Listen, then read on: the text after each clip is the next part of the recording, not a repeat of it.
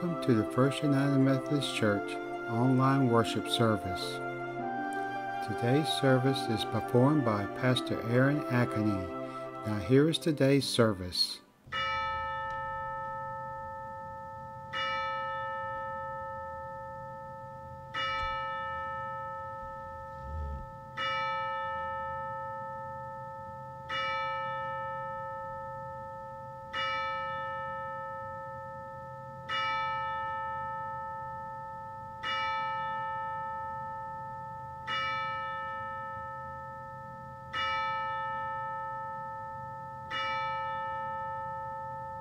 Good morning. Welcome to First United Methodist Church of Lake City. I want to welcome everyone. I have several announcements. First of all, we'd like to welcome our new pianist, Melissa Pate.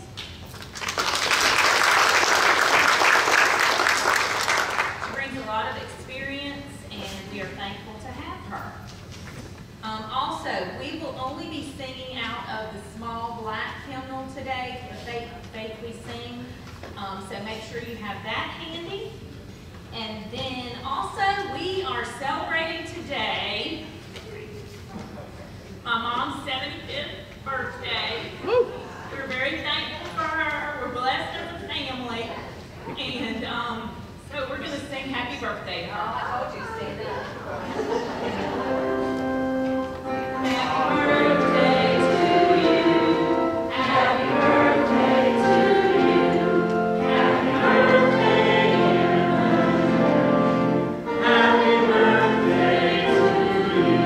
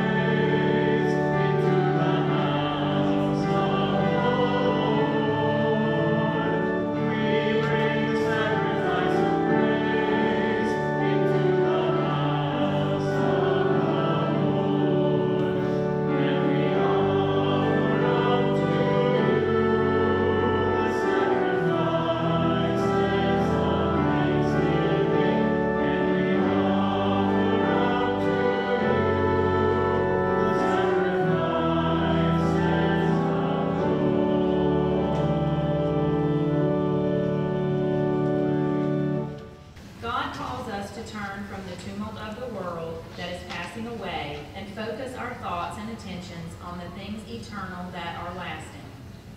In God's presence, we see our lives more clearly. Only in Him are the fragments of life held together. God calls us out of our individually self-centered lives into a fellowship of believers. Worshiping together and caring about others, we find out what it means to be true followers of Christ and be fully human. As we join our hearts and souls in spirit and truth to worship, God is magnified among us. It is the unique and shared experience of knowing and being loved by our Father that draws us together at this time and this place. Indeed, we have all come to worship and celebrate our faith, praising the Lord God Almighty, who is the object of our faith.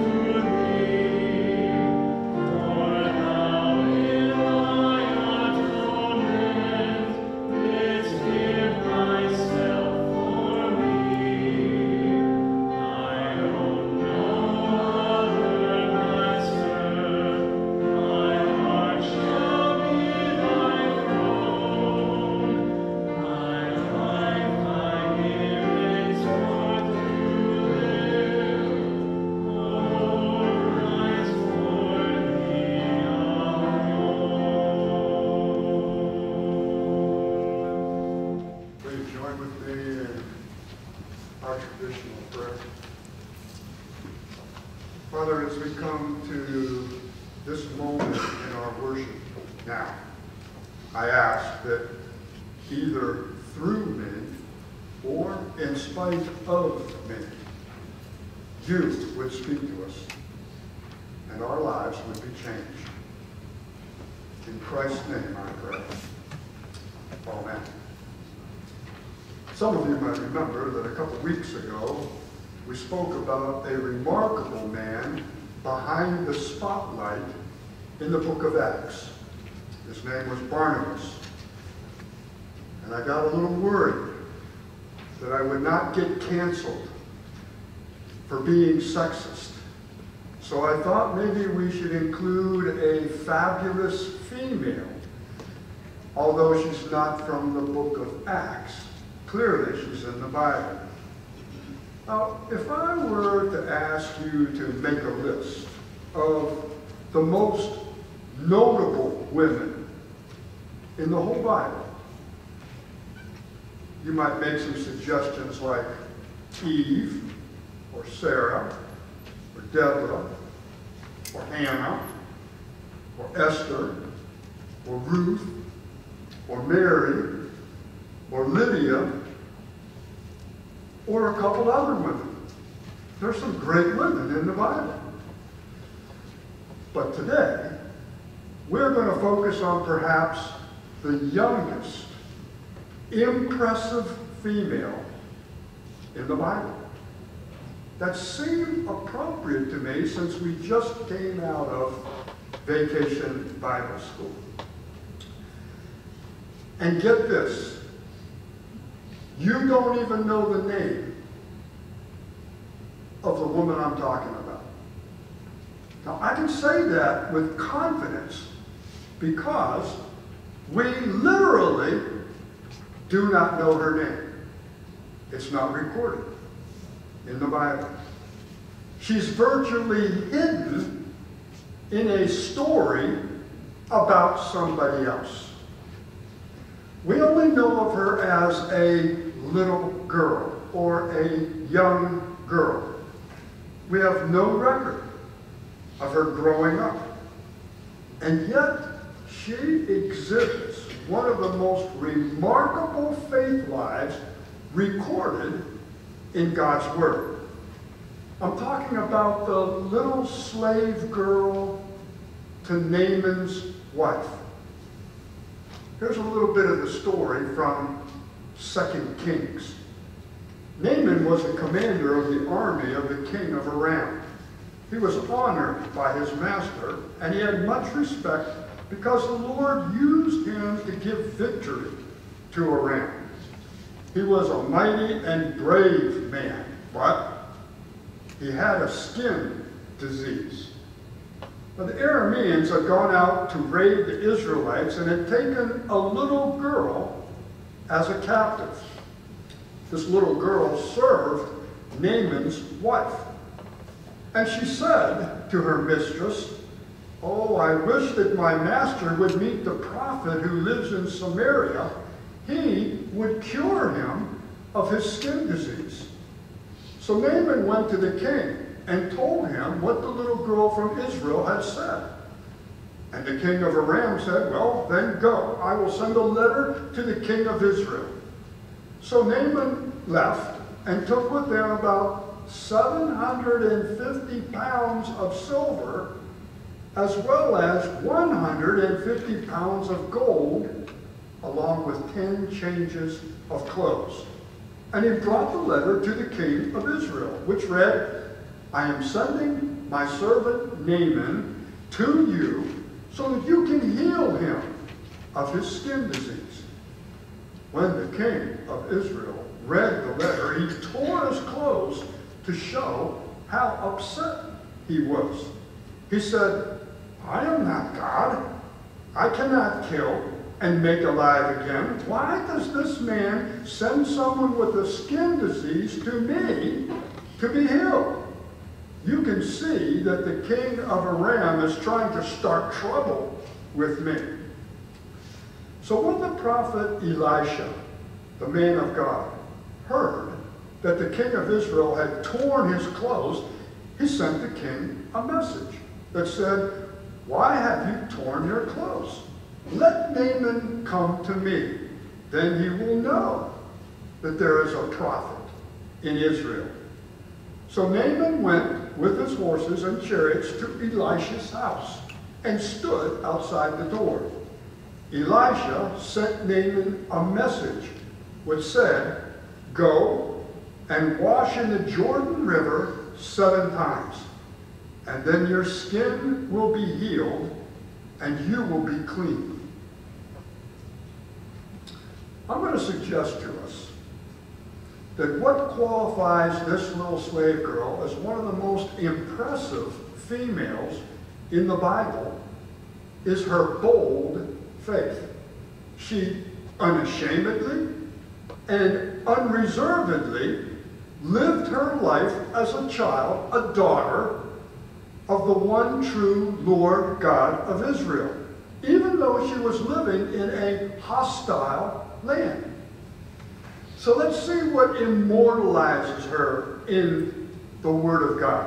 First, she had a strong, positive attitude. So a little historical context. After King Solomon died, the 12 tribes of Israel split into 2 groups. 10 tribes in the north around Samaria were called Israel. 2 tribes in the south around Jerusalem were called Judah. Now the north and the south did not get along especially well. And contrary to God's covenant, they each made alliances to fight against their enemies. Iran was such an enemy. Today, Syria is the place of Iran, on the northeast border of Israel. And even today, there is ongoing struggle at that border between Syria and Israel.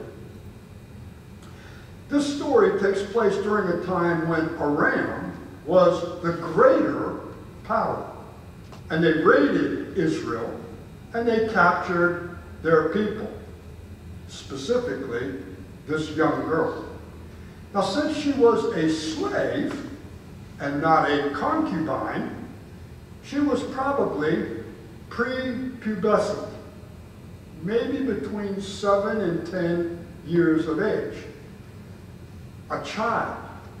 And clearly she shows us the kind of childlike faith that Jesus spoke so highly about. Most probably, her family had been killed, and she had witnessed firsthand some of the worst atrocities of war. For sure, she's been kidnapped and made to serve the very man responsible for all of the war crimes in Israel. He was the commander of the army. And yet, she maintains this strong, positive attitude. That should grab our attention. We might think about what kind of difficult situations we are in that we would murmur and complain about in our lives. And I certainly don't want to minimize any of our struggles or troubles. But maybe we could look at them from a different perspective. Let's look at them, for example, from this young girl's perspective. How do our troubles rate against her troubles? And do we have the same kind of attitude that she has? This little girl had a remarkable faith that she clung to. She truly belonged to God. And with God beside her, she feared nothing. Secondly, she boldly spoke good words with courage and faith about her home, about her people, and about her God. All three of those were linked to the covenant promise to Abraham, Isaac, and Jacob. I will be your God, you will be my people, and you will live in the land that I promise. Remember, she was under great and constant pressure, living with people who did not like her home or her people or her God. And even though she was not physically at home, she never really left home in her heart. After all, there really is no place like home. Would that my master, meaning Naaman, notice her respect, could be in Samaria, which is her homeland, with our prophet, the Lord's servant, Elisha, so that he would heal my master. So as we read that, here's a question we might ask ourselves. Where's my homeland? As a Christian, as a church member. Well, it would have to be the heavenly kingdom, wouldn't it? So here's the question, do I yearn for my homeland? Am I always in my homeland, in my heart, even though I'm away from it in the body right now? And here's a little more particular question. How do we feel about this church? Do we see it as an outpost of our heavenly home, which happens to be here in this world? Are we proud of it? How do we speak about it? Do we speak boldly about it? Do we speak positively about it? When we are out in the foreign country, you know, at work, shopping, in school, buying groceries, at the club, at a game, do we speak wishing and inviting others to be here because they can find healing here? Do we even believe that? Much less speak that? Like this girl, are we speaking openly and lovingly about our God and about our home, even in the land where God is no longer liked or honored? Are we full of good things to say about our home and about our people and about our God?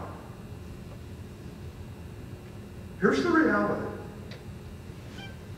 God's reputation is at stake in my life. This little girl's inspiring. Third thing. This little girl promoted goodwill and desired people's well-being. Leprosy is what Naaman suffered from. Common skin disease among Bible people. Through the laws of Moses, hundreds of years earlier, the Hebrews were commanded to separate from those who were afflicted with leprosy. You know, quarantined, isolated, no visitors. We get that. It's no surprise later when we learn that the best medical practice we know of for leprosy is, in fact, isolation. People without the law of God, however, the Gentiles, did not separate. And so Naaman was still in a public position. The girl desired for him to be healed, made well, made whole. That's remarkable, isn't it? I mean, take that in. She knew from her homeland about healing of others. And she shared that with her mistress. How far removed is that girl's attitude from the one that's so prevalent in our world today? You know, the one that says, don't get mad, get even. Have you paid attention that the basic premise behind 65% of all movies made today is about taking revenge in some way or another? The wronged getting revenge on the perpetrators? My guess is we've all watched a number of those kind of movies. Even with strong emotions maybe inside that we thought, yeah, that's retributive justice right there. I can confess to doing that. And then we add the attitude today among people of differing groups that turns that animosity into violence. It's a problem. If ever someone could be, should be bitter or resentful or vengeful, this little girl had a pretty good cause. But no, that's not what she did. She chose to practice loving kindness. That's one of the fruits of the Spirit. Jesus said, you should produce much fruit and show that you are my followers, because that brings glory to my Father. As children of our Heavenly Father, that's what we're supposed to do. Love your enemies. Pray for those who persecute you, so that you may be children of your Father in heaven. Can you begin to see really how impressive this little girl is? She believed that. In our own lives, do we manifest that kind of fruit to promote goodwill and to desire people's well-being, even to our enemies, like she did? Are we looking for what can be good in every situation? Are we seeking God's goodness in and for every person we meet? We might use leprosy as a symbol for sin. In the Bible time, there was no known cure for leprosy. Today, we have some more effective drugs to treat that. But only God could cure a leper. Church, only God can cure sin. Now, people might try to cover their sin, to hide it, like some did their leprosy. But eventually it just becomes too obvious, and you can't hide it any longer. Then you have to deal with it, because you've been separated. And the only escape is to be healed. Only God can heal and forgive. This is a really good way to identify the God of Israel as the one true God. When he heals us. That is why the girl wants her master to go to Samaria to the God's prophet. All healing. In our lives yet today, all healing comes only from God. Number 4, this girl was a blessing. She was a joy to be around because she was confident. She had a good self-image. She felt her place as a child of God, and since her God was an awesome God, she felt good about herself. The Old Testament covenant promise with Abraham and God was that you, Abraham, will be blessed in order to be a blessing. All of the nations of the world will be blessed by you. And that basic premise with God's people, the covenant with God's people, holds true even in yours and my life as the church, as God's people in the world today. Now, it was hard for the Israelites to realize that to be a chosen one of God was not in order to set them apart, to elevate them above everybody else. No. And by the way, that's where the accusation aimed at us at the church comes from today, when people think we are judgmental in our attitude. But the reason they were chosen and set apart, was for the purpose of being useful to other people, to serve other people, in order to bring them in connection with the one true God. Blessing others. That's not a natural characteristic of our human nature. In fact, most life forms in the world, we humans included, live in self-preservation.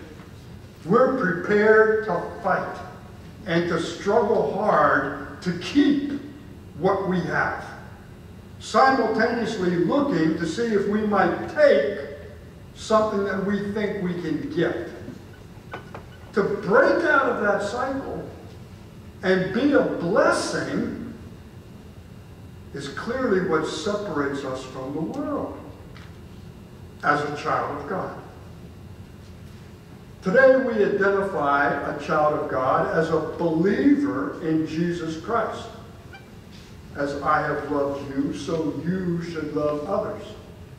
And that's where we cling to one of our most basic truths that we've talked about almost a year ago now. I belong to Jesus Christ, and I define who I am by what he says. When I have assurance of truly belonging to God, knowing that God loves me and sent his Son to die for me, that becomes the foundation for my self-esteem, my self-identity. I realize that I am important and loved by God. That's an amazing realization. It's life-changing because it allows me to become whole, to be healed of all the things that are happening inside me. It gives me a purpose. When we truly grasp that truth, we become a joy to be around. Why? Because we don't need anything from anybody else. Let that sink in. I don't need to prove anything to anybody else. I'm free from that. And we don't need people to affirm what's good about me. I'm free from that. My self-identity comes from the fact that God loves me and sent his Son to die for me. What does that free me up to do? That frees me up simply to enjoy who I am and then enjoy who you are. The girl did not have to lift herself up above those who were around her. She didn't have to be better than them. Nor did she have to undermine them and pull them down so that they became just like her. She didn't need any approval from other people, and she didn't fear the disapproval of other people. She simply was concerned about who she was as a child of God. And that allowed her to be a blessing to others and a joy to be around. Last, the girl was a bridge builder, an ambassador, a reconciler. Paul calls every believer, every child of God, an ambassador. And we know ambassadors represent one group while they're involved with another group in order to make good relations between the two. Hence the idea of building bridges or promoting reconciliation or bringing about healing or making peace. This girl was a marvelous ambassador, representing God in a wholesome, helpful way, and making things better where she was. Being a peacemaker, keeping shalom in her culture.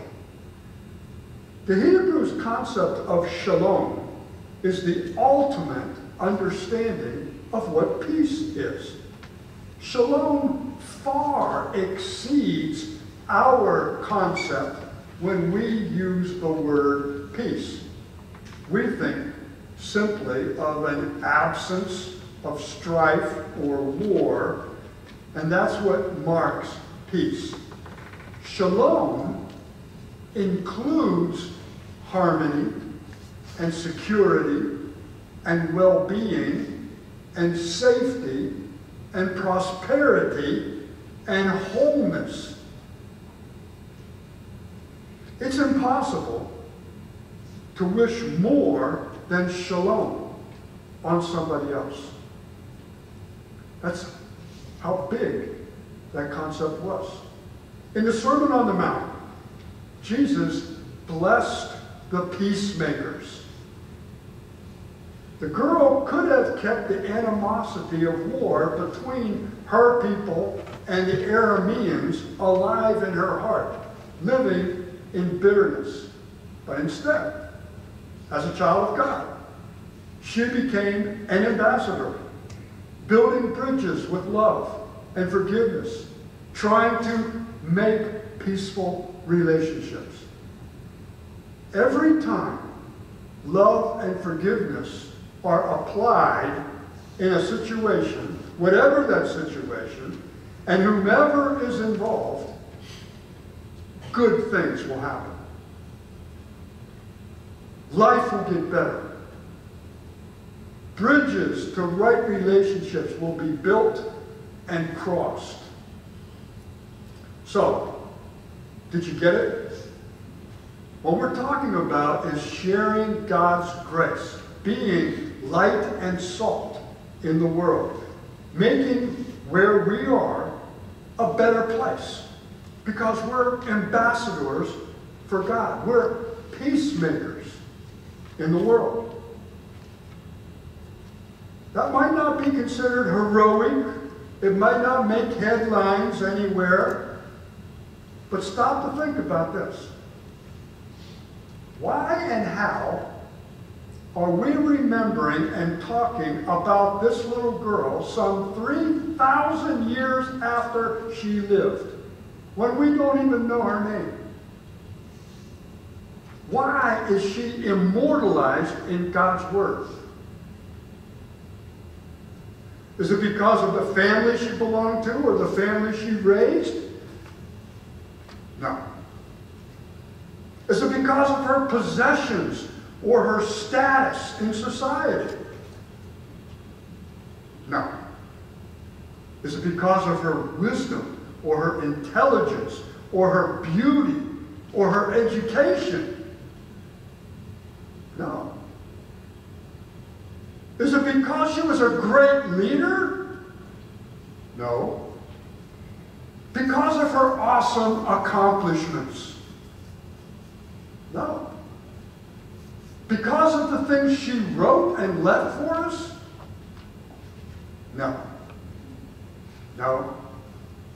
No. Friends, this little nameless girl was nothing more than a child of God. A true child of God. And you know what? That's the absolute best any of us can be. If we can achieve that, being a true child of God, even though our names might be lost,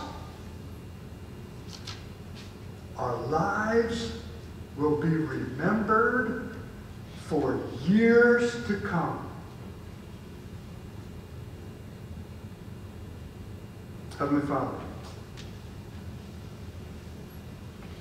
thank you how your Spirit lived in this little girl. Thank you for the record of her in your holy scriptures. May she inspire each one of us today. In Christ's name I pray. Amen.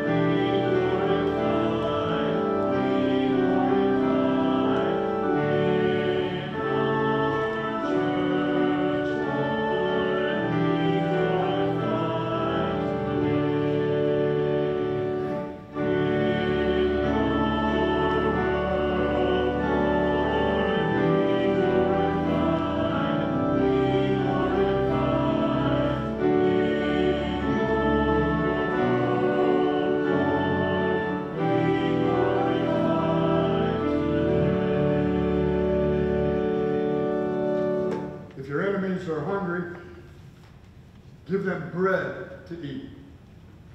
And if they're thirsty, give them water to drink.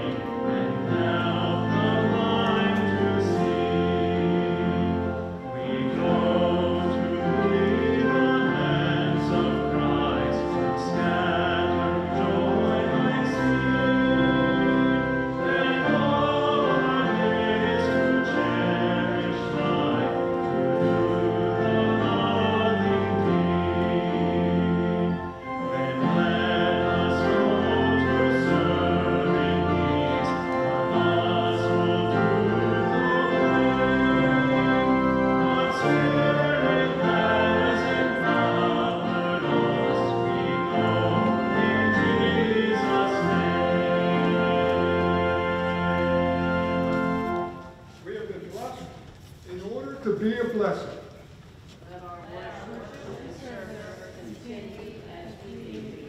Amen. Thank you for joining us. God bless you until we meet again.